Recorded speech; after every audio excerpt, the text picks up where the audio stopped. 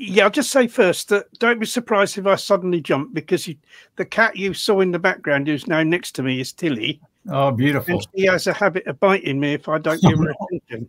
Oh, keep giving her attention. So I have to stroke her. I'll have to keep stroking her with one hand while I'm speaking. Well trained by Louise, I see.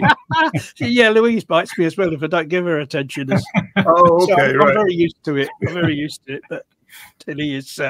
So Louise and the cat in the same room. You're in a lot of danger.